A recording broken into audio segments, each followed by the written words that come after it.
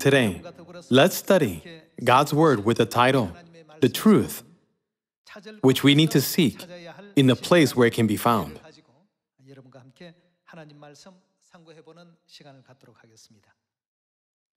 When we see God's providence contained in all creation, we can see that there is always an appropriate place for everything. For example, if someone becomes ill, he or she has to go to the hospital. And if someone needs to learn something, he or she has to go to a school or an educational institute. In the same way, if we want to seek the truth and receive the forgiveness of sins and eternal life, where do we need to go? To seek the truth, many people in the world knock on the doors of many churches. They blindly knock on different doors, not knowing the characteristic of the place they need to find. However, Prophet Amos prophesied that people will not be able to find that place, even if they search for it all their lives. Through this expression written in the Bible, men will stagger from sea to sea. We can see that they must be so tired that they cannot even walk straight. However, the Bible prophesies that people will wander, searching for the Word of God, but they will not find it. When we see this prophecy, we can understand that Father and Mother grant us the wisdom we need through the Bible in order for us to seek the truth in the place where it can be found.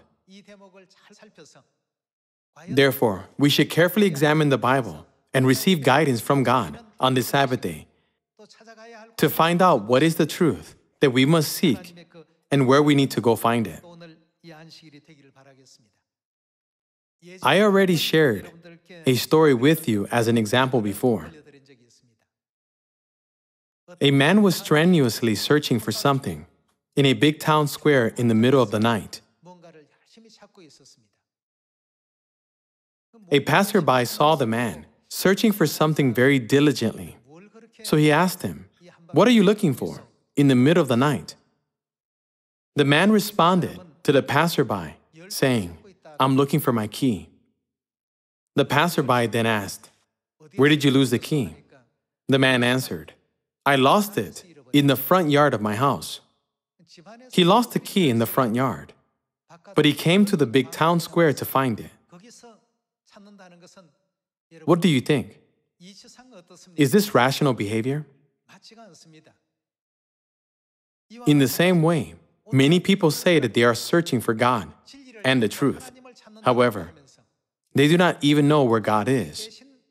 That is why they can neither find God nor meet God. Additionally, what can they not find? They cannot find the truth either.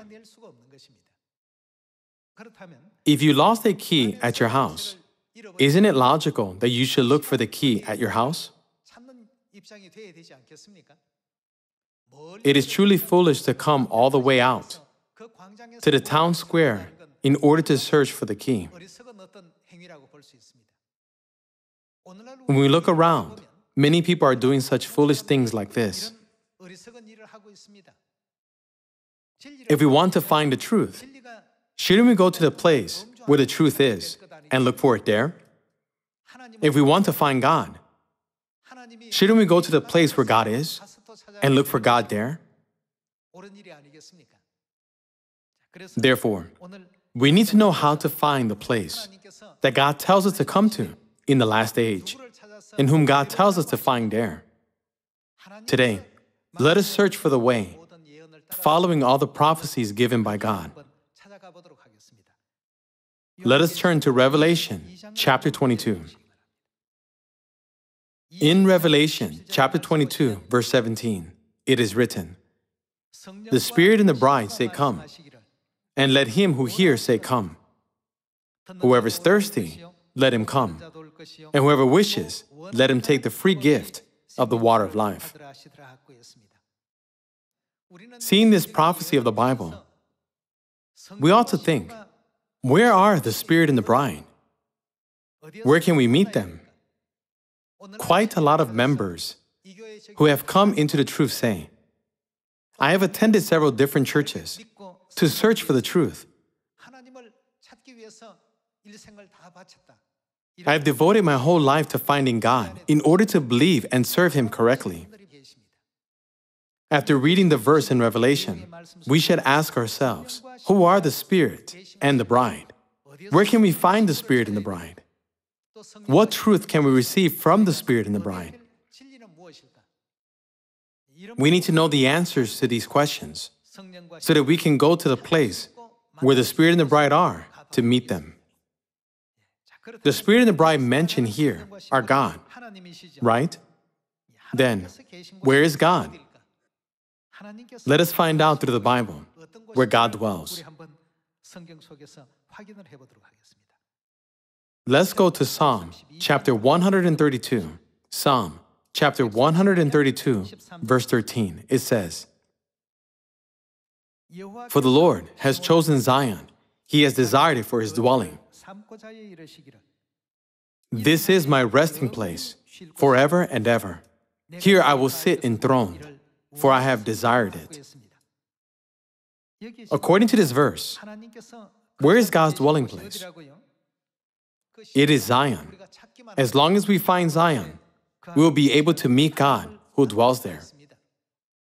God said, He has chosen Zion and desired it for His dwelling. Is God going to dwell in Zion for only a certain period of time? How long does the Bible say He will dwell there? God said that He will dwell there forever and ever. If God dwells in Zion forever, it means that we can meet God as long as we find Zion. There we can meet God, the Holy Spirit, and God the Mother, who is the bride of God, the Holy Spirit, anytime, since the Spirit and bride say, "Come." The place where God dwells is Zion. God gives us His address through the Bible. The address where I dwell is Zion. If you come here, you can meet me anytime. Verse 14. "This is my resting place forever and ever. Here I will sit enthroned, for I have desired it. I will bless her with abundant provisions. Her poor will I satisfy with food. I will clothe her priest with salvation, and her saints will ever sing for joy. Here I'll make a horn grow for David, and set up a lamp for my anointed one. I will clothe his enemies with shame, but the crown on his head will be resplendent." The foolish man in the story lost his key in the front yard of his house, but he went all the way to the town square to search for it in the middle of the night. A lot of people are making the same error as the foolish man did in the story. Where do we need to go if we want to meet God? We must go to Zion to meet God. Then, where is the place the Spirit and the bride are telling us to come? We can understand right away that the place is Zion. Isn't it the teaching of God prophesied in the Bible that we can meet the Spirit and the bride who give us the water of life when we go to Zion? Let us go to Micah chapter 4 and see the prophecy stating that God will teach us His law of life when we come to Zion in the last days. In Micah chapter 4, verse 1, it is written, "In the last days, the mountain of the Lord's temple will be established as chief among the mountains. It will be raised above the hills, and peoples will stream to it. Many nations will come and say, 'Come, let us go up to the mountain of the Lord, to the house of the God of Jacob. He will teach us His ways.' His ways mean His truth, so that we may walk in His paths. The law will go out from." Where will the law go out from? Zion. Generally, people think that the law came from Mount Sinai. The law that came from Mount Sinai is the law of Moses. However, the law that will come out from Zion will come out in the last days. Then, this law is not referring to the law of Moses that the Israelites received while living in the desert 3,500 years ago, but it is referring to the law of Christ. The law will go out from Zion, the word of the Lord from Jerusalem. If we are taught by God, we can learn the truth and receive the forgiveness of sins, salvation, and eternal life, allowing us to enter the kingdom of heaven, which is the goal of our faith, right? No matter how logically people explain about salvation with eloquent speech and give us an explanation that seems accurate or plausible, if these people are not in Zion, can we say that their ideas and teachings are the truth?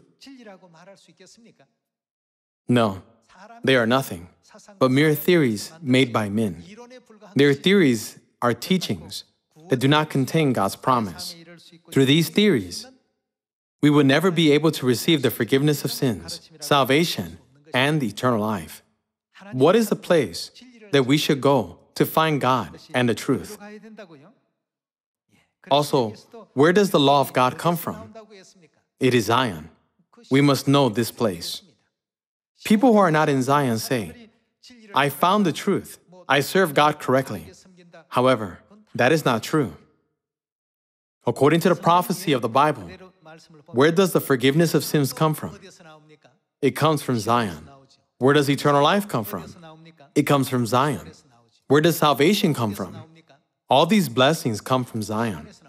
What is the reason all these blessings come from Zion? It's because God dwells in Zion. Eternal life also comes from Zion. Regarding this blessing, let's see. Psalm chapter 133, verse 1. Although you know this scripture very well. Let's read. Psalm chapter 133, verse 1. How good and pleasant it is when brothers live together in unity. It is like precious oil poured on the head, running down on the beard, running down on Aaron's beard, down upon the collar of his robes. It is as if the dew of Hermon were falling on Mount Zion. For there the Lord bestows his blessing. What is the blessing that he bestows? Even life forevermore. Where does God bestow his blessing of eternal life? God said that he will bestow his blessing of eternal life in Zion. Therefore, unless we go to Zion, we cannot have eternal life. We cannot receive the forgiveness of sins. We cannot receive salvation either. Then, what is Zion, where God grants us all these promises? Let's see how to correctly recognize Zion through the Bible. Let's see Isaiah chapter 33, verse 20. Look upon Zion, the city of our festivals. Prophetically, a place where the feasts of God are kept is called Zion. Look upon Zion, the city of our festivals. Your eyes will see Jerusalem, a peaceful abode, a tent that will not be moved. Its stakes will never be pulled up, nor any of its ropes broken. There the Lord will be our mighty one. God said that he will be with us in Zion, where his feasts are kept. Let's continue reading. It will be like a place of broad rivers and streams. No galley with oars will ride them. No mighty ship will sail them. For the Lord is our judge. The Lord is our lawgiver. The Lord is our king. It is he who will. What will the Lord do? Save us. Where does salvation come from? It comes from Zion. Where does the law come from? It comes from Zion. Where does eternal life come from? Everything, even eternal life, comes from Zion.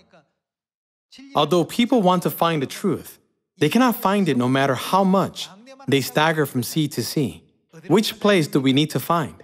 We need to find Zion. While people are going from church to church, hoping to find God, it will be blessed if they happen to find Zion. However, if they do not find Zion, all the efforts they have made their entire lives will be in vain. We must find Zion. Salvation is in Zion, and eternal life is in Zion too. Let's continue with verse 23. Your rigging hangs loose. The mast is not held secure.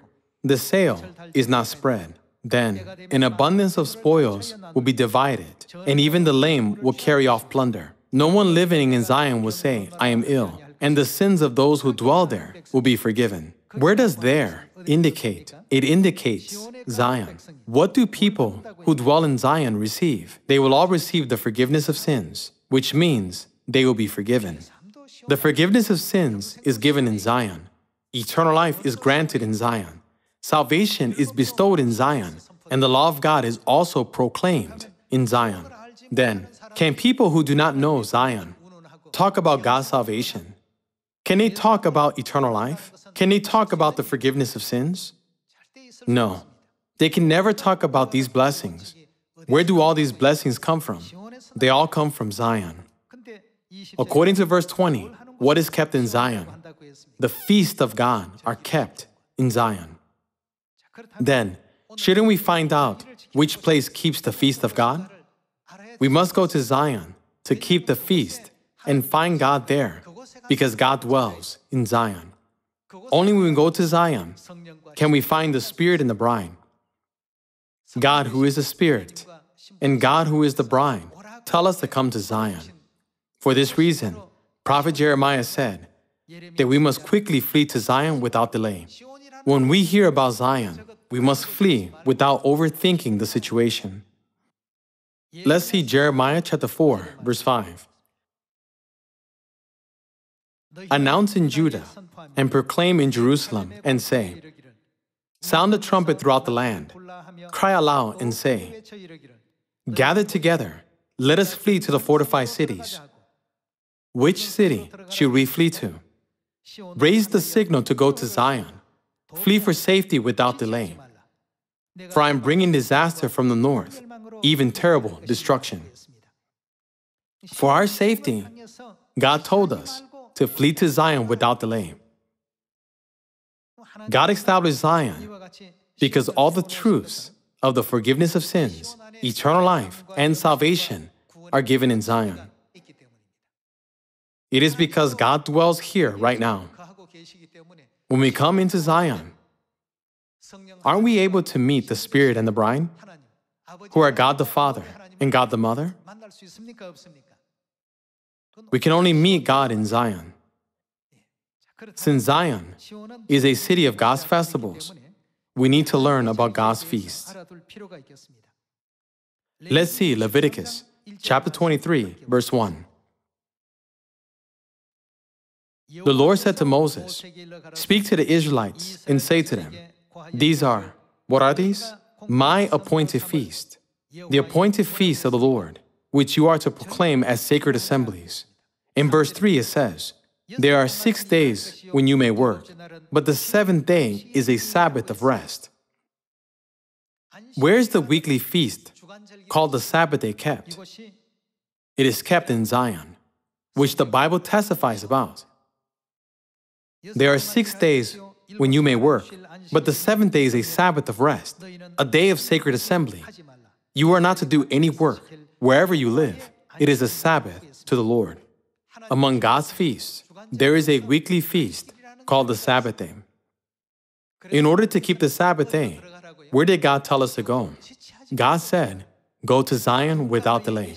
If anyone tells you about Zion, and you are convinced that you have found Zion, do not hesitate, but enter that place quickly.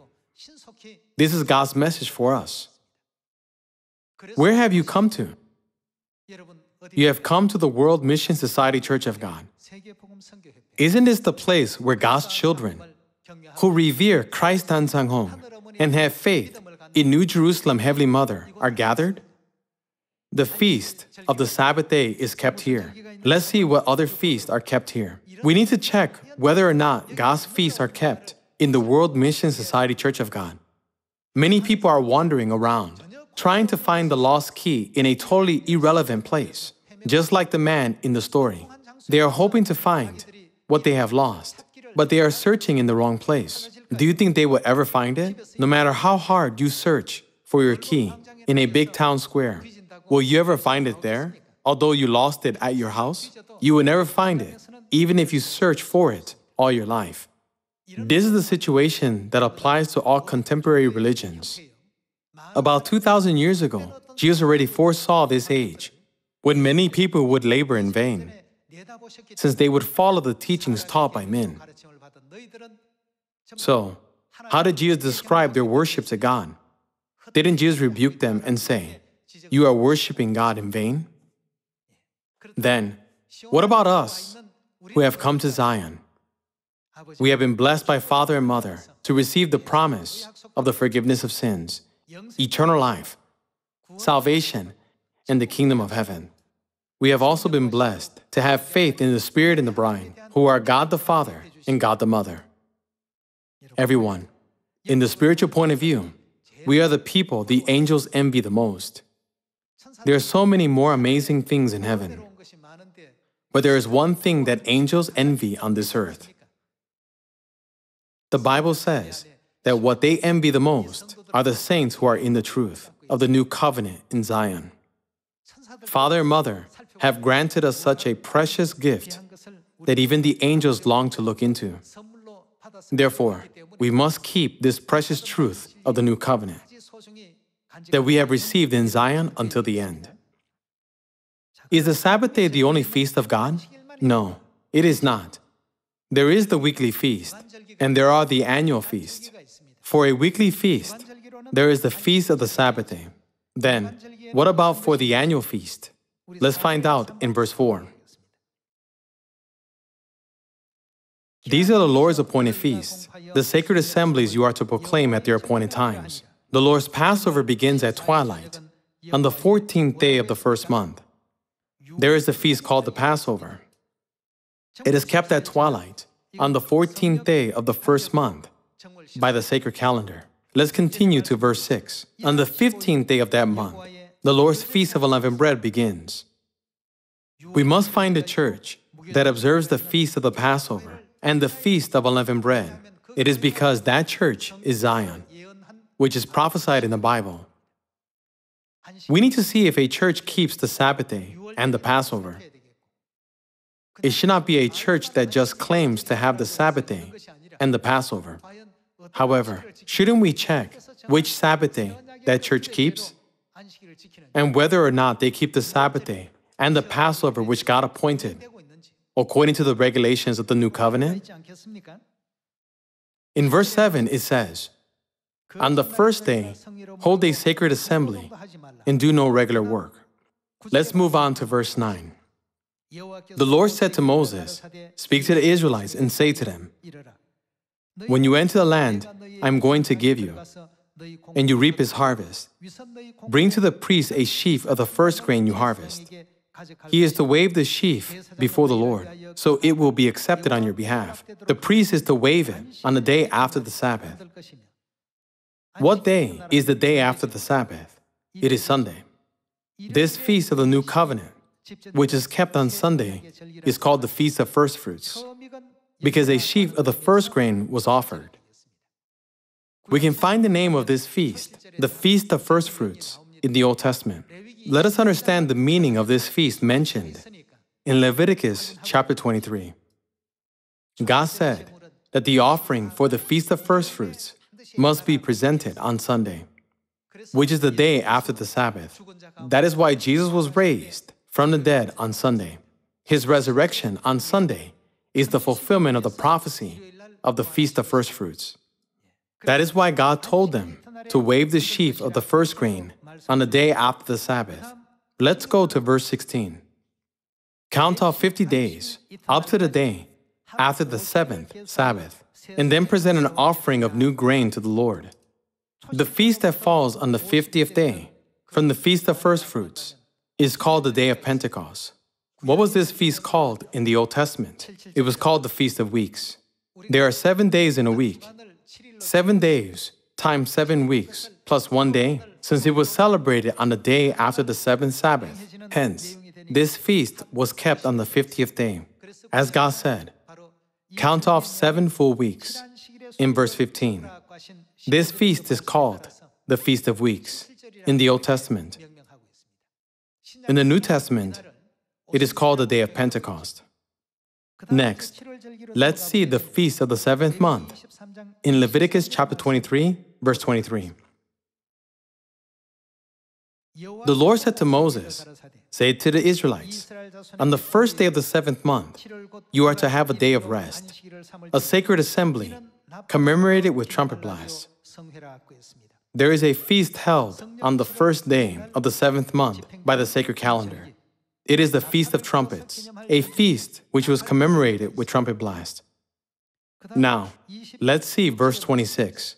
The Lord said to Moses, "The 10th day of the seventh month is the Day of Atonement." The Day of Atonement was held on the 10th day of the seventh month by the sacred calendar. It was a day when all the sins committed for the whole year were forgiven. Let's move on to verse 33. The Lord said to Moses, "Say to the Israelites, on the 15th day of the seventh month, the Lord's Feast of Tabernacles begins." There is also a feast called the Feast of Tabernacles, kept on the 15th day of the seventh month by the sacred calendar. In Isaiah chapter 33, the place where these feasts are celebrated is called Zion. Among all the Christian churches around the world, which church keeps the Sabbath day, the Passover, in all the seven feasts in 3 times, as the Feast of the New Covenant? It is the World Mission Society Church of God. Therefore, all mankind must stop staggering from sea to sea. They must go and find the place that is testified in the Bible. This is the only place where they can meet God and find the truth of the New Covenant. What place is this? It is Zion. Who dwells in Zion? God, who is our mighty one, dwells there. Who is God that dwells there? God who dwells in Zion among us is God the Father and God the Mother. The Sabbath day, the 7 feasts in 3 times, and all other decrees of the New Covenant are kept in this place. It is written, "For there the Lord bestows His blessing, even life forevermore." God promised to give us the blessing of eternal life in Zion. Therefore, we must not seek eternal life from anywhere else. It is unreasonable to look for the key in an irrelevant place where it cannot be found. You need to look for the lost key where it can be found. We have all come into the precious garden of Zion, which Father and Mother have allowed us to enter. Then, we must fully obey all the decrees, regulations, and laws which God has proclaimed and taught us in Zion, hoping that all the children of Zion will always be joyful for the blessing of the forgiveness of sins, salvation, and eternal life. I'd like to conclude today's sermon. Thank you very much.